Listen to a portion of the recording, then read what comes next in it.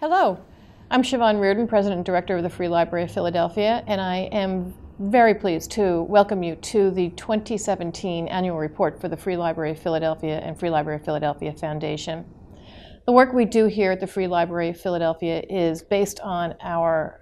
mission statement to advance literacy, guide learning, and inspire curiosity. And it is with that we are able to do the kind of work that we do here at the Free Library each and every day. We have marvelous staff, and we have just even more marvelous supporters that help us get the work done we need to get done to ensure that all citizens of Philadelphia have access to public libraries, are reading on grade level,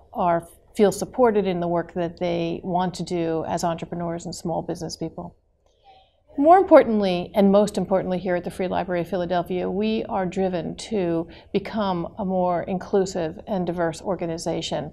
It is important that our leadership reflects the city of Philadelphia and that our programming and initiatives and collections are as diverse and inclusive as this remarkable city in which we all live, work, and play. So it is, you'll see throughout the pages of this wonderful report, quite frankly, because it is really, the news is quite good around the foundation and our funding and the data that we're producing for the City of Philadelphia and the Free Library of Philadelphia reflect the fact that this is an organization that is viable, vital, and critically important to the citizens. Thank you.